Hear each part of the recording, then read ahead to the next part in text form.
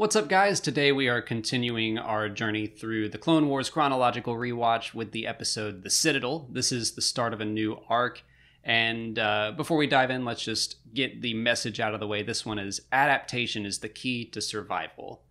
But yeah, this is another good arc. The end of Season 3 is pretty dang solid. Yeah, I really like the Citadel stuff. Yeah, it's very cool, very, I don't know, it's got like James Bond, Indiana Jones kind of things, which obviously I always enjoy, but James Bond, I can see that with like the main bad guy being like super over the top and and like filling this place with traps and stuff. Yeah. So the setup for this is that Even Piell has been kidnapped, which this arc ultimately does communicate why he is not in any of the movies after. I don't recall him being in Attack of the Clones, but he might have been. But he's definitely not in Revenge of the Sith. So Anakin and Obi-Wan and the clones are going to go break him out of the Citadel, which is a really cool spot. Yeah.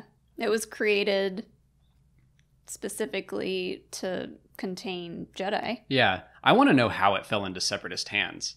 I mean, I guess Dooku had some knowledge of it, and they just... hopefully it wasn't being used and being... like it wasn't full of Jedi or anything. So it probably wasn't very well protected. Yeah.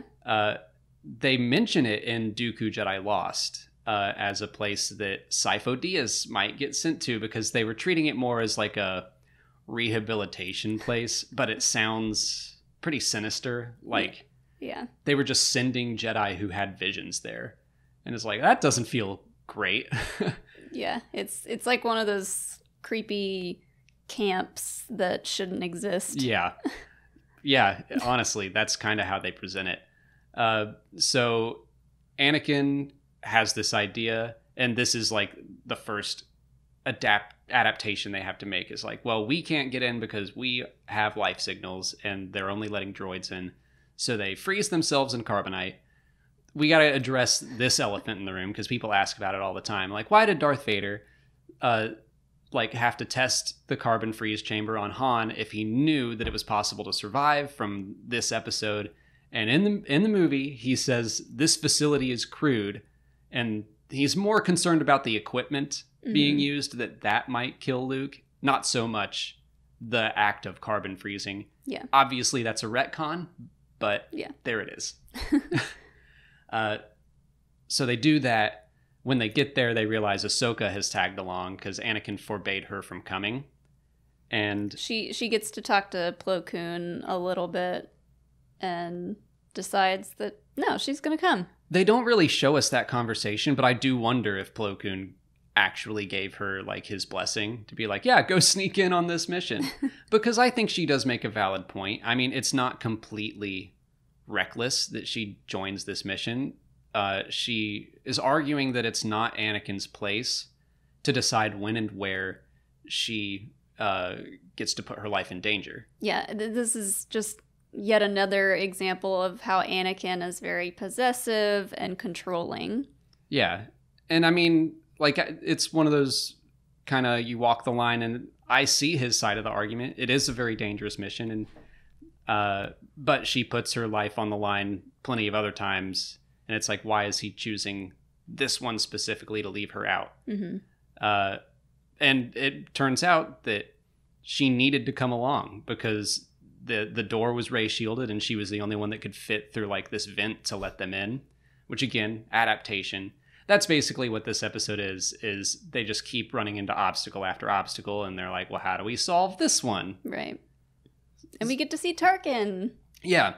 That by the end of the episode, they rescue both Piell and his captain, who is revealed to be Tarkin. I love it was very small, but I love that, like, the repertoire between Anakin and Tarkin was a little bit tense, and they kind of were snippy at each other. Yeah. It's fun to see that relationship develop, especially in the next episode. And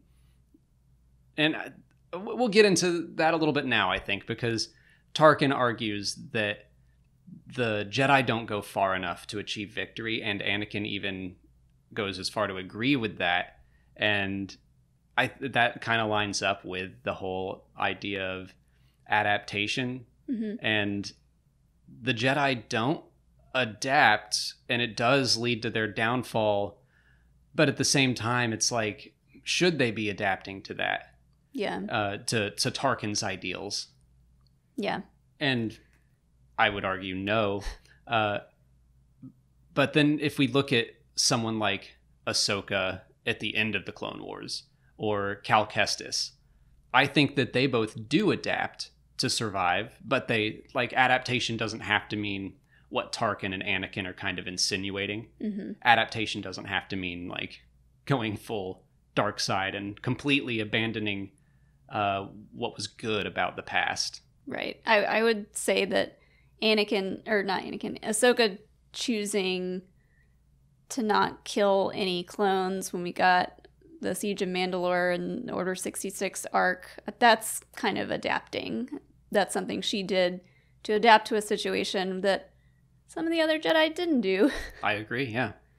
But that's pretty much it for the Citadel, unless you have anything else to add. I don't think so. Yeah, and we will talk about the next episode next time. It's called Counterattack, continuing. That's Season 3, Episode 19, if you want to watch along.